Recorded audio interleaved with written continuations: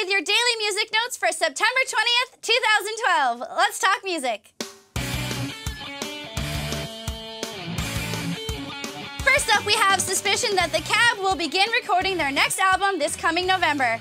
There hasn't been an official statement from the band, but their frontman may have let the news slip on Twitter when replying to a friend. When asked if he would be home for Thanksgiving, vocalist Alex De Leon replied, "I'll be in LA recording the new Cab album in November." Now obviously I will keep you all posted, but I'm excited to find out a new album is in the works. Up next we have a treat for all you Killers fans. The band has posted the full set from their American Express Unstage performance live at the Paradise Theater in New York City. The stream also gives fans a guided tour around the historic venue, hosted by the one and only Brandon Flowers. Take a look at this clip of the Killers performing their hit single, Runaways.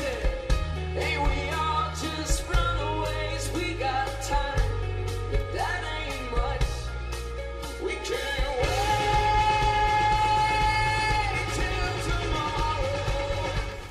To see the full hour-and-a-half show, head over to the Killers YouTube page. To finish off noteworthy news, Keith Buckley of Every Time I Die is fronting a new band, a 90s cover band. Soul Patch is Buffalo's premier 90s alternative cover band, and they even have a Facebook page where you can vote for which songs you'd like to see them add to their repertoire. A big thank you to my pals at Absolute Punk for bringing this delicious bit of news to my attention this morning. Hang with me for a UK band that is on the rise in the US and our music notes artist spotlight. And no, it's not One Direction.